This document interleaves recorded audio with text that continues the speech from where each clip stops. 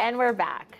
Diana, the surgery day has arrived. How did you feel when you arrived at VGH? I'm sure you're bright and early that morning. Oh, it was far too, well, it wasn't far too early because I don't think I slept that well the night before. And a very kind friend of my sister's, because my sister can't drive, and I stayed with her and she brought me in. She's very close to VGH. And I went out and came into VGH and I thought, oh, this is it. Yeah. You know. So you get checked in, take us through kind of the next steps. And then, yes, I get, you know, you get into your hospital gown and then you're laying on the bed and they're doing all the final, more blood. I think I gave more blood for this thing than I had blood in me. They took 16 vials of blood at some point. Right. And you're fasting at this point too, right? But at this point I'm fasting, yes. But yes, they weren't the time they took 16 vials, but still. Anyway, I was there on the bed and that's when I could have done, because I didn't have anybody with me and I hadn't really asked anybody. So I thought, oh, you know, what's the point?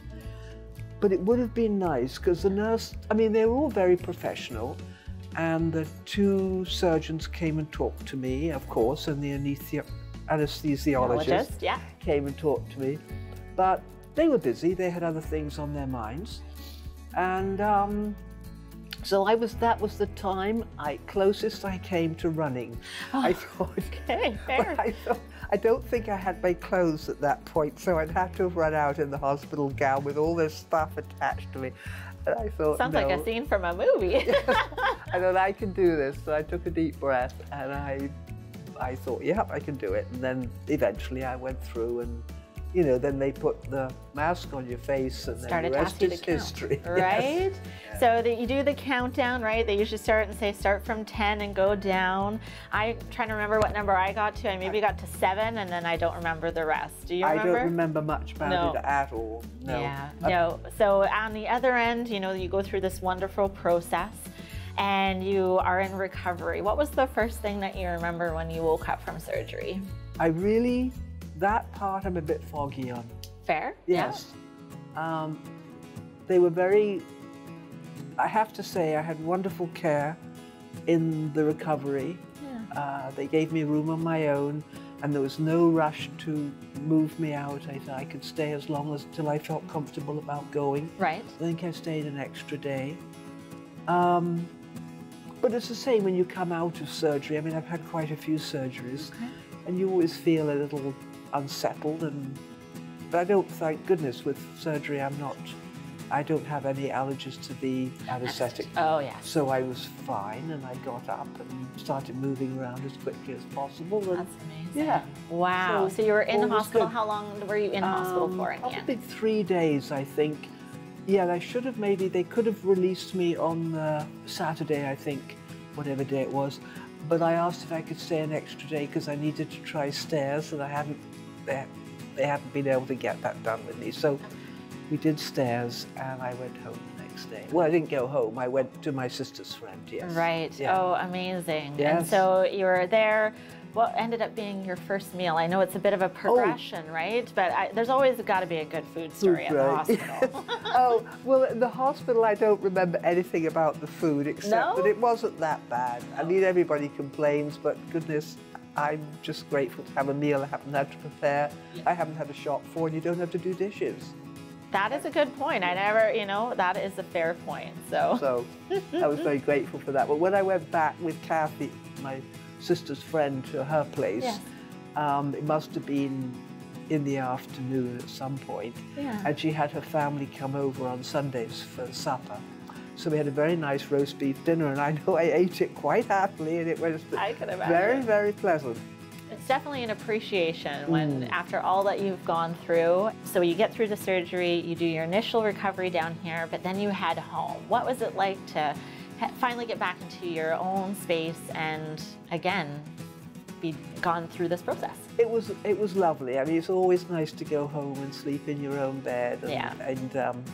And a very kind friend drove me to Kamloops because I didn't really want to fly. Yeah, and then a friend from Kamloops picked me up and drove me home, so it was very nice. And as I say, the friends all came over with casseroles and baking and what have you, and stuff to put in the freezer. So it was wonderful. And then it was lovely to get back to see my dog, because I'm very attached to her, or I was. But of course she wasn't doing very well, so that was a little bit of a downer. We had to go through that process, but anyway, it's all good. But it was good, yes, to be home and then to reflect that, yes, I'd done it, and it made an impact on someone. Yes, and I hoped that everything had gone well for the recipient, because you don't know that. Right. And I found that a really hard part. Fair, yeah. I just, you just hope that that person was able to take my kidney, and it has made a big difference to them. Absolutely. And I can't speak to the person, I'm not the person that received, but from yourself, but as a recipient, it's such a grateful gift. But I could understand how challenged that would have, because you didn't see the immediate possible changes within that recipient. But there's the hope that, of course, that they have gone on to, even though it's not that long ago, hopefully they're feeling better.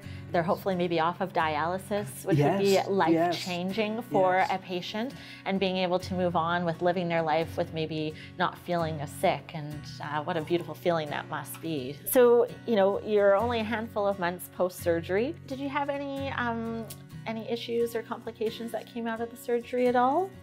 No, I think, well, I've put it this way, I've had back surgeries and I've had a knee replacement. Right. And this was far less painful and far less intrusive. Wow. Because I was up walking that day. Right. And I was out walking as soon as I got back to stay with this friend. Right. So that was something, after knee surgery, it was quite a struggle. So I would say it was a very relatively simple recovery, for me anyway. At what point did you have a moment of reflection of what you had just gone through? Was it when you were in hospital? Was it when you were staying with your sister's friend? Or has it been since then? I think when I was in hospital, it was a sort of relief that I'd done it, a relief that I woke up and I was fine, or felt fine. Yeah. Yes. And so it was very, and of course, again, if I can mention Renee, she came to see me on the day after my surgery and brought me my blanket, which of course you have, and I haven't brought one down with me. I could have put it in the car, I never thought. Okay. Yes, my gratitude blanket, which is lovely. It has thank you in multiple languages. We proudly have one in our home as well, actually.